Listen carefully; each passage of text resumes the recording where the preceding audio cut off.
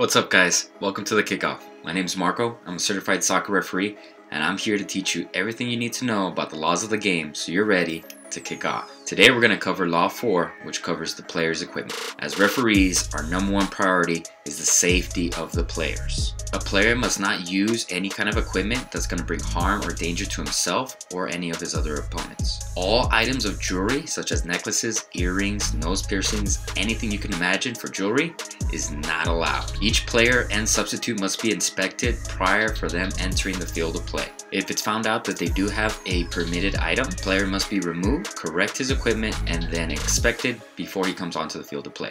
If that player is found to have that item again or refuses to comply, he is cautioned. Alright, next up we're going to talk about the rest of the player's equipment, which falls under the category of compulsory equipment. This includes a shirt with sleeves, shorts, shin guards, socks, and any tape on the socks, which have to be the same color as the sock itself. Shin guards that have to be the appropriate age and size to cover enough of the shin for added protection. And of course, footwear. Especially with footwear, guys, you have to be careful and watch the studs part. That's these right here, okay? Make sure each player is going to have a different set of footwear.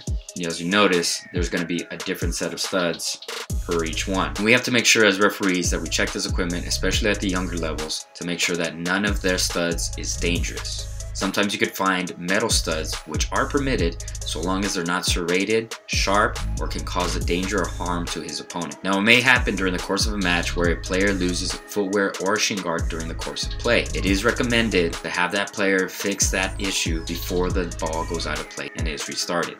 If it happens where a player loses a shoe or a shin guard during the course of play and a goal is scored, the goal stands. Now we got team colors. We got to make sure both teams are wearing completely different colors so you can tell them apart from each other and from the match officials. Each goalkeeper must wear a color that distinguishes themselves from all other players and match officials. If both keepers' shirts are the same color and neither of them has a different color to change into, this is permitted and play is allowed to continue. If players wear undershirts or undershorts, sliding shorts, both of these items have to be of the same color or predominant color of the primary jersey that they have and the primary shorts that they have as well. Now we have other equipment that are permitted. These are non-dangerous protective pieces of equipment. For example, headgear, face masks, arm and knee protectors that are made of soft materials are permitted. Even goalkeepers are allowed to wear hats, assuming that the bill is soft and not dangerous to any other opponent. Now, electronic communication is permitted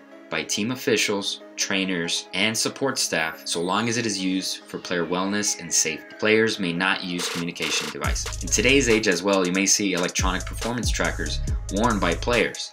This is used to track their speed, movement, and other physical fitness data that may be used for training purposes. These are allowed so long as they have these seals.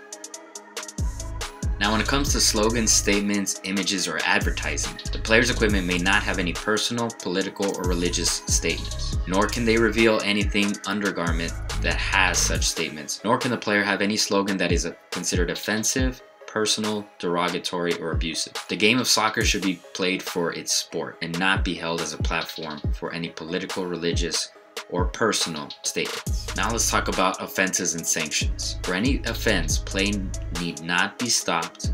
The referee tells the player to leave the field if he hasn't already corrected his equipment, correct it off the field, have it checked by another official, make sure it's all set, ready to go, before being beckoned on by the referee. A player who leaves the field to get his equipment corrected or changed must have his equipment checked by a match official before being allowed to enter the field of play. The player may only re-enter the field with the referee's permission, and this can happen during the run of play. A player who enters the field without permission must be cautioned, and if play is stopped to issue the caution, the restart is an indirect free kick at the position of where the ball was when play was stopped, unless there was interference, in which case a direct free kick is awarded at the position of interference. Well, that covers it, guys. Thank you for joining me on the Kickoff, where we covered Law 4, the player's equipment. Come back tomorrow where we talk about Law 5, the referee.